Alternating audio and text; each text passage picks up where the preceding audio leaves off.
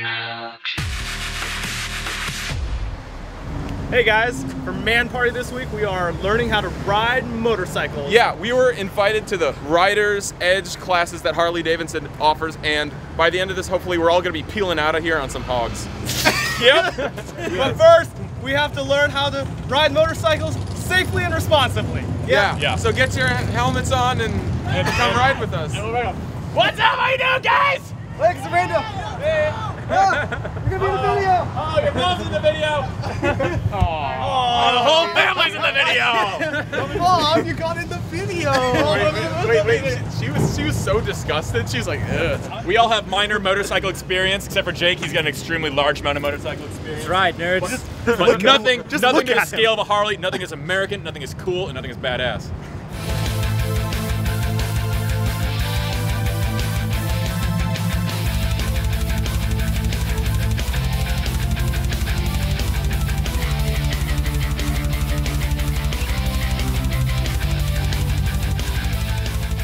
Alright guys, so my name is Luis. Everyone calls me Tico, that's my nickname, so please feel free. Welcome to the Rider's Edge Academy here at Glendale Harley Davidson.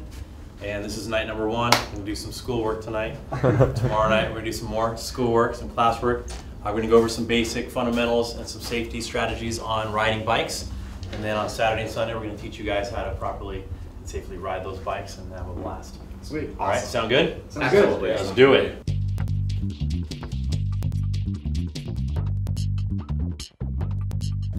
Each exercise builds on new skills, knowledge, and confidence acquired in previous exercises. If you are unable to consistently achieve exercise objectives, the instructor will counsel you out of the course. Just so gentle. You don't just kick you out, you talk you into jumping off. The decision of the instructor is final with respect to whether or not you've passed or failed the test, so be nice. This little guy, I'm going to hand out, we call this our road book. For your eyes only, I'm going to be asking you over all 5 days to kind of, jot. First thought, I don't look as badass as this guy. Page 34, question 1. What are 3 goals that you have made for yourself while in this class? All right, jot something down, please. A couple, 1, 2, as many as you want. All right, next up is the ride and the risk. Risk. That's everything in just about everything you do. I believe in wearing a helmet and gloves and a jacket, and I wear the pants and stuff like that. No way. That's some more stuff. So these 2 teams, the table teams, I want you guys to pick a fun name for yourselves. Hot dudes. Hot dudes. Hot dudes. Hot dudes. The hot spot. You only get one name, and it's not that. All right, we're Hotspot. Team Hotspot. And Hotspot. Let's do Boys Club. With a Z. With a Z. With a Z. With a Z. it's on. Chrome bits. All right, so my dream bike is a dual sport for city and trails that hovers. And that's the dream part. And I'm a big fan of Kaneda's bike from Akira. So, dream bike. So you're going for the sport. So you go for a cartoon. You want the brake light to literally leave a red line behind you as you drive. Okay. Yes. There's a bunch of grown men talking about the dream bikes. This is nice. The Boys Club here is proud to present the Boys Club Dream Bike. Their good jumping ability / range / maximum school buses, what's otherwise known as good suspension. Maximum sex appeal. Maximum sex appeal means the chrome bits all over. Good to average fuel efficiency. With functional brakes. Comfortable passenger seating. Too close for dudes, awesome for girls. Like that's the kind of like distance you're looking for. Sturdy kickstand. Don't want to be dropping the bike.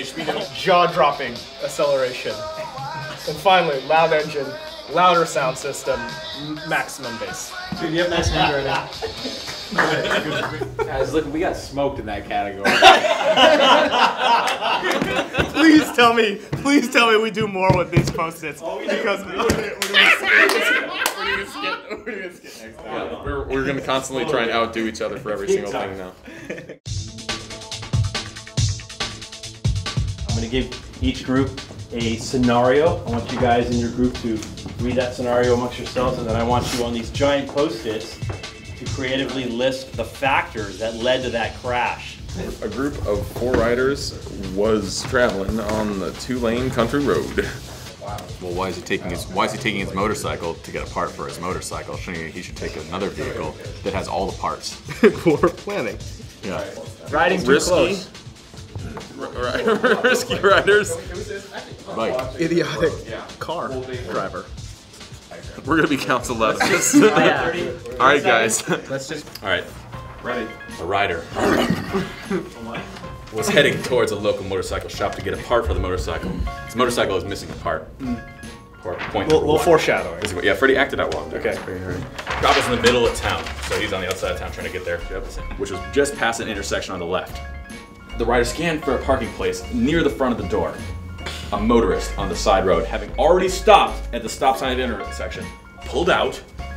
The crash resulted in a broken leg for the rider.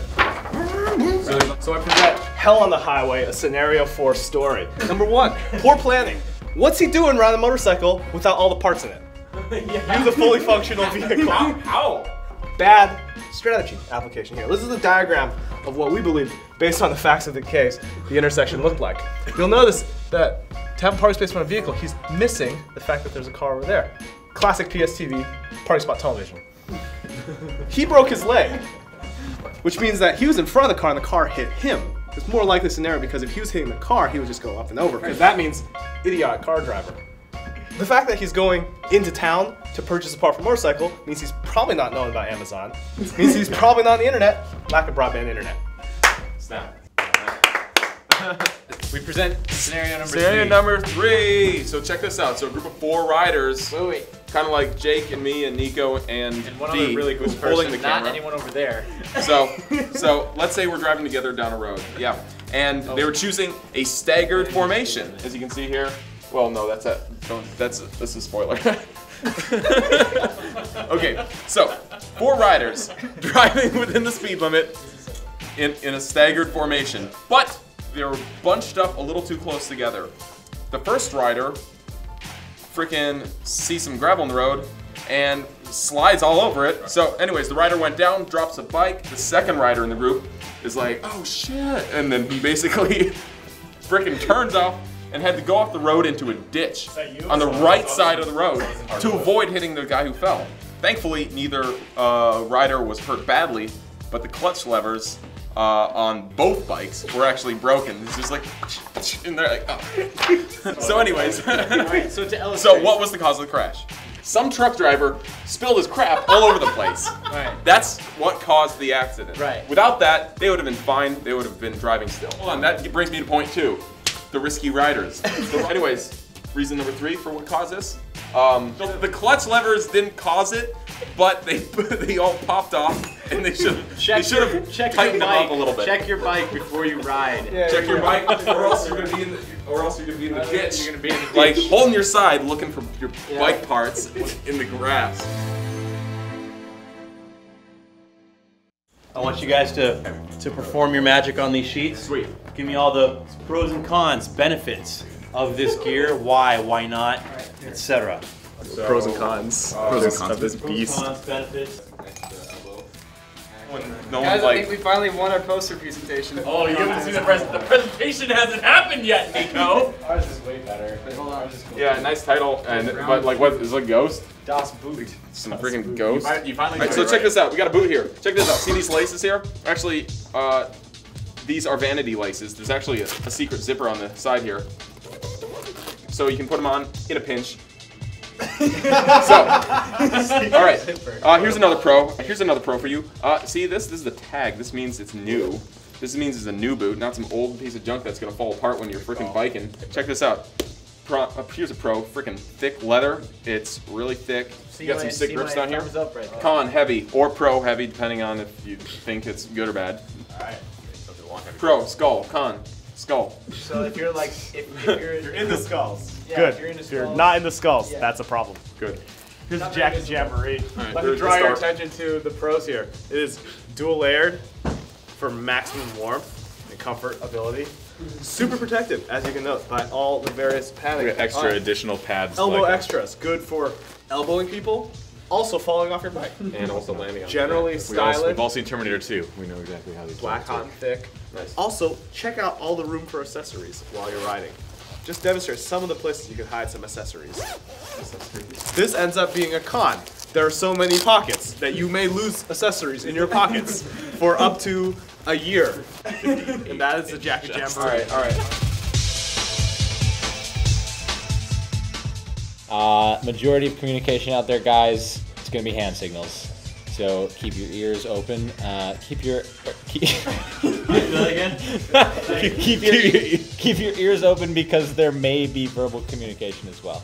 Nice. Yeah. I'd also like to add an 11th rule to the range safety rules, which is failure to comply with these rules may result in Tico counseling you out of this course. We will be counseled out. You'll be counseled out.